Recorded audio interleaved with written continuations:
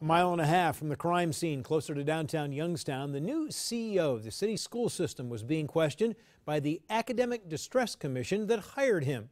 First News reporter James Santelli was at that meeting. He joins us live in the studio with the new details. And Stan, the questions centered around CEO Krish Mohip's plan for the schools. 2 weeks ago, he released the first draft, 29 pages laying out his strategy for the next 3 school years. And this was a night for the commission to respond.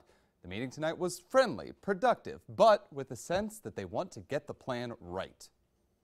The 4 people tasked with pointing Youngstown schools in the right direction, the Academic Distress Commission, know the schools have seen plans come and go. For too long, we've had a lot of lip service about results here in this district. We need to know how we're going to accomplish results. The latest push is in new CEO Krish Mohip's strategic plan. The first impression from the commission's vice chair? Very well done. I think it was presented very clearly and concisely. Now keep in mind, this is the same Academic Distress Commission that hired the CEO, chose Krish Mohip from a group of 34 applicants. That being said, Mohip says that doesn't mean they're going to be a bunch of yes men and yes women with regards to his strategic plan. I did not think they were just going to come in here and say, yep, looks good. They're highly intelligent. They care about this city. And they did have feedback. I think there's still just a little bit too much overemphasis on testing. The chairman of the commission wants to see more specifics on how Mohip will achieve his 5 major goals. What are the action steps we need to take?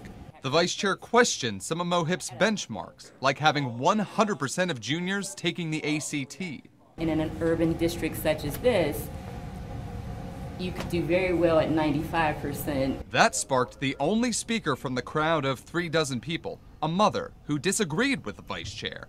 I'm just a little bit discouraged to hear you guys want to lower the numbers of what we think our students can perform at. I think they are very capable, every single one of them. Mohip has 30 days to revise his plan and submit it again.